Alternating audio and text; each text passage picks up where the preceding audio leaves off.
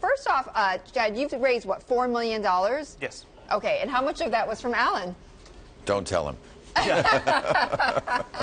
Okay, so tell me. A good portion of it. A good portion of it. Yeah. All right, so did you have a hard time raising money because you're not based in New York or San Francisco? Right. Well, not really.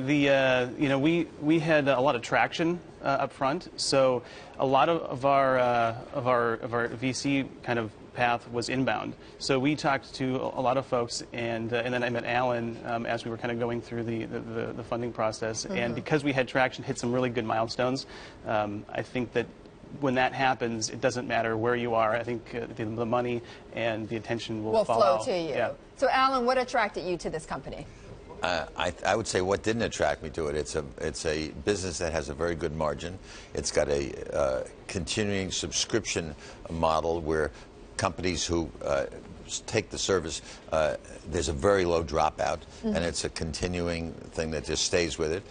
It's growing at 25–30% a month. It's got a great management team.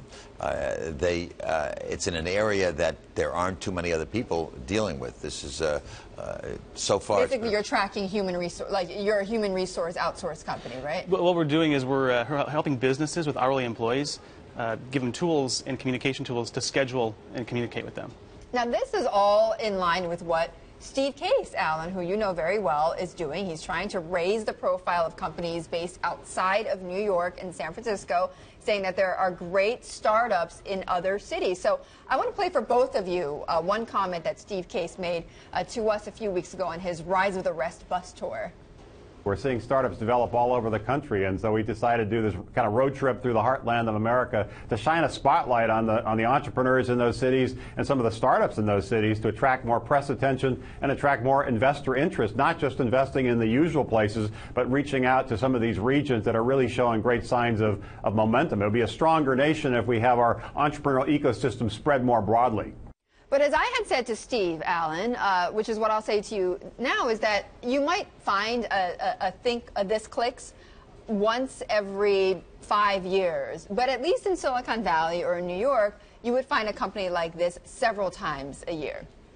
That may be said, but you know, it's funny that I hadn't at all coordinated with Steve. I didn't know he was on this bus tour, but our last investments were in Minneapolis, Indianapolis. We'll be in St. Louis in a few weeks. We just saw a deal yesterday in Nashville, Tennessee. Mm-hmm. I mean, the venture community, particularly in the West Coast, on the West Coast in Silicon Valley, we have an office in LA. We don't have that same kind of regional bias, but they've been operating for a long time on the idea we don't want to go outside our area code, mm-hmm. or we don't want to go outside our zip code.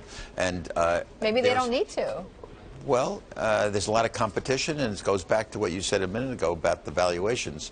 I'd have to say the valuations are a lot more reasonable in other parts of the country because people like us are willing to make the effort.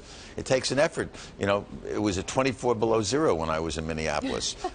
Silicon Valley, they like it to be warm all the time. Well, just quickly, I was in Detroit, Chad, where the big question was, can you attract the talent, though, to work at a startup like yours? Yeah, I think you can. One of the unique things about being not on the East or West Coast is there's not a lot of tech startups that are starting up. So, but there's a lot of large Fortune 500 companies that have a lot of talent. So there's less competition among the tech startup community to attract talent to a company where the talent has their chance to put their mark on what they're doing. Chad just attracted someone who starts next week from San Francisco. So we're attracting cash and people from both coasts. All right, Chad, thank you so much, Chad Halvorson, and also, of course, to Alan Patricof, the founder and managing director of Graycroft Partners, and Chad Halvorson, the CEO of thisCLICKS.